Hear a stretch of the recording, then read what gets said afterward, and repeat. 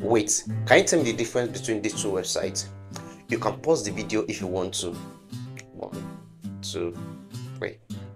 The difference between these two websites is the alphabet B.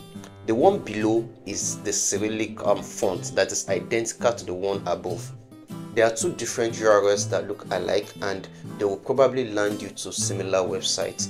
But the upper one is the genuine one, while the lower one is known as the phishing URL. What does it mean? It means that if you click that link, they are going to scam you.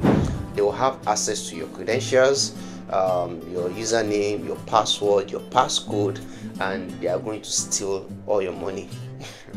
So be very careful with the link that you click when they send you that WhatsApp message, that email, or anything. When you receive an urgent message, in order to click a link to resolve an issue urgently, make sure you verify that link or that URL very well. You can check the alphabet, how it's being spelled and all that, and you can also go to your browsers and manually type in the link or the URL, log into your account and resolve the issue if it's actually genuine. Watch out for my next video where I'm going to show you some basic tools in order to be able to verify whether the URL or the link that you receive is genuine or not.